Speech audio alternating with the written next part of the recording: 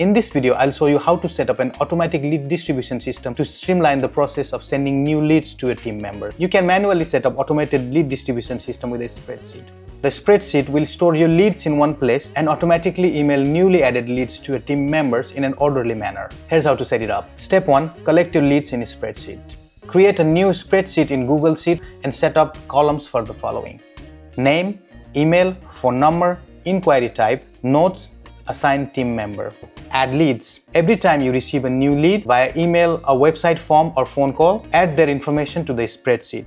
If you are generating leads through Google Forms, you can automate the process of receiving leads to a Google Sheets. You can do this by connecting your form to a spreadsheet by clicking on the Responses tab on the Google form you are using to generate leads and selecting the green spreadsheet icon. Step 2. Define rules for assigning leads. It's time to define how you want to distribute leads among your team. For example, you may want to assign leads based on location, like leads from New York go to Sarah. Distribute leads equally in round-robin mode. For instance, each new lead goes to the next person on the list, or route specific inquiries to a specialist. For example, leads about product A go to Alex. Write these rules down to make the process clear.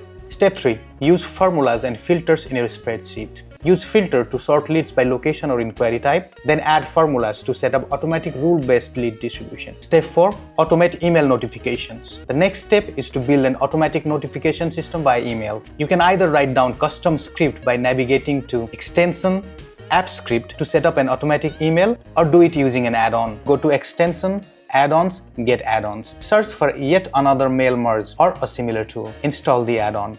YAMM allows you to track who received the email and whether they opened them.